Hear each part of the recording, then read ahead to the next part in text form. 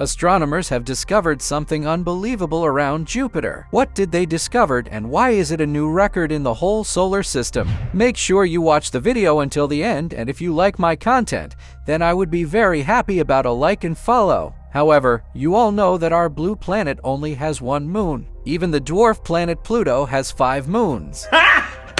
Got him! Got him! And Venus or Mercury don't even have one moon. But larger gas giants such as Saturn and Jupiter have dozens of them. Generally speaking, the larger the planet, the greater the chance of finding moons orbiting it. Pluto!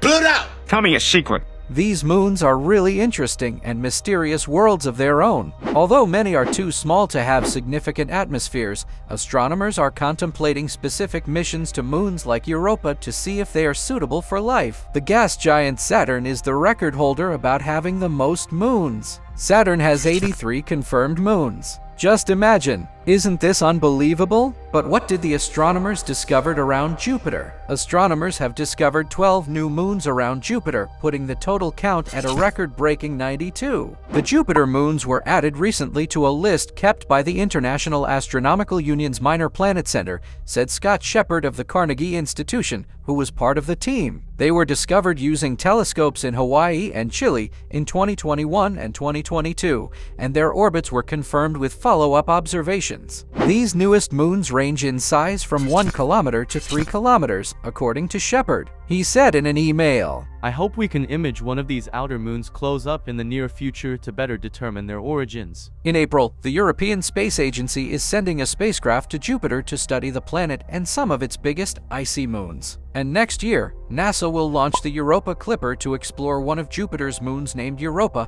which could harbor an ocean beneath its frozen crust. Shepard, who discovered a slew of moons around Saturn a few years ago and has taken part in 70 moon discoveries so far around Jupiter, expects to keep adding to the lunar tally of both gas giants. Jupiter and Saturn are loaded with small moons, believed to be fragments of once bigger moons that collided with one another, or with comets, or asteroids.